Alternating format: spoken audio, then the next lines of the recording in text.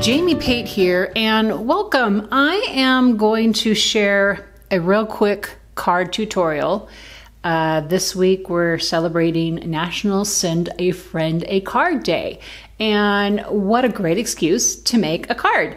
So I love card making. It's one of the first things I ever did when I started out. So let me give you a idea of what we're going to be doing, and if you'd like to play along, here's what we're going to need. I'm using the brand new Hawthorne paper collection by Heidi Swapp. And what I've done is I have started with the card base here. It is 5.5 inches long, tall, and I scored it at 4 inches so that when it came over, I had a little bit of a lip here.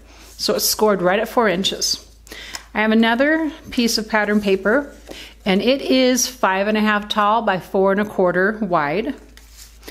I have a 3x4 card that I have trimmed out that we're going to be using for this as well. I have some washi tape that's from the Hawthorne collection, and I'm going to be using a sticker from the cardstock sticker set.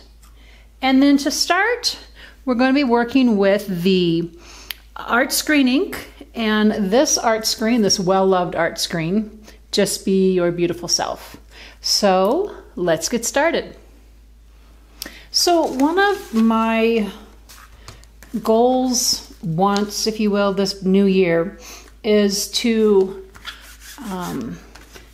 get into a better habit of creative play and creative exercises. So when I do that, I tend to not be my conservative self in how I go about maybe creating a scrapbook page or working in a planner. I just play and I have fun.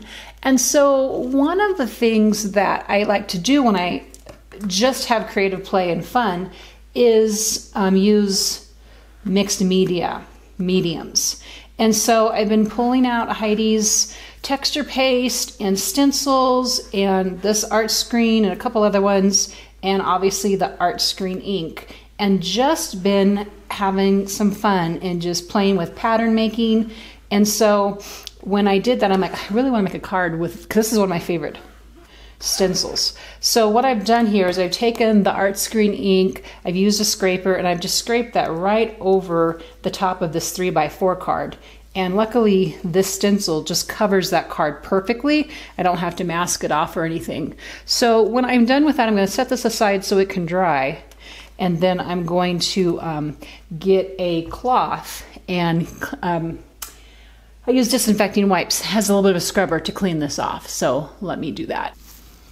I like to get these cleaned off just about immediately so I can get all the ink out of the grooves and so it doesn't dry. When it starts to dry, it doesn't have quite the same clean finish as I would like. So, you know, sometimes I'll leave my stamps dirty or my stencils dirty. I'm trying to be better about that, but when it comes to the art screen inks, and the screens rather, I'm pretty religious about going ahead and getting them cleaned up immediately.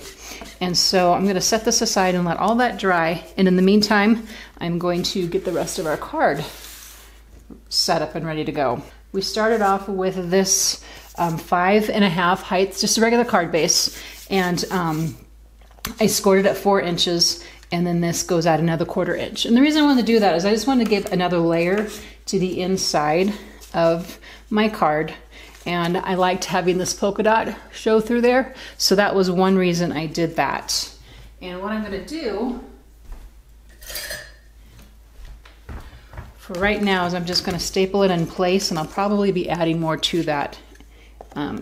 But today I just want to show you the outside of this card. So this just to give you an insight, this just gives you some more layers inside of a card when you just add a card like that, plus you have this layer and effect here.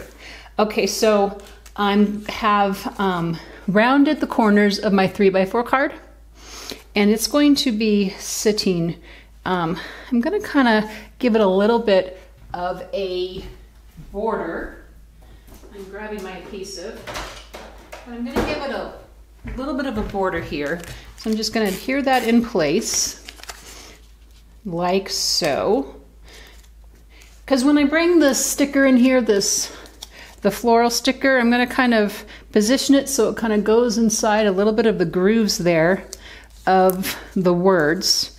And what I like to do with these, I like to kind of take some of the sticky out from the sides and pull up the edges a little bit. I like to give it just a little bit extra texture and dimension and height, so it's not completely flat.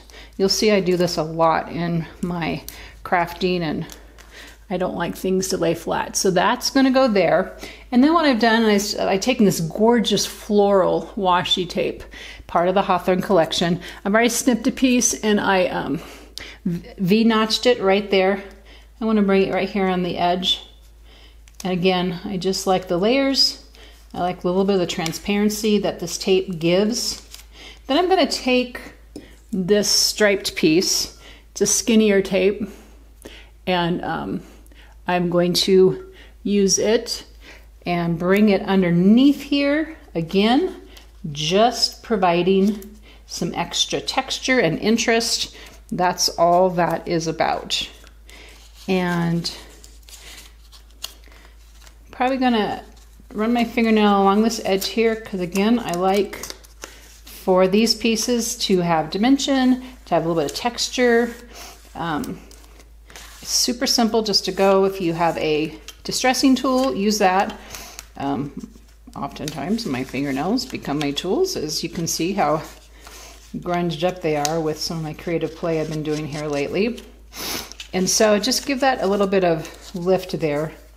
And this card, except for a sentiment inside, is ready to be given for National Send Your Friend a Card Day. Okay, I hope you enjoyed that tutorial. If you want to see any other kind of tutorials, if you'd like to see more cards and just small short tutorials like this, I'd love if you give me a comment down below.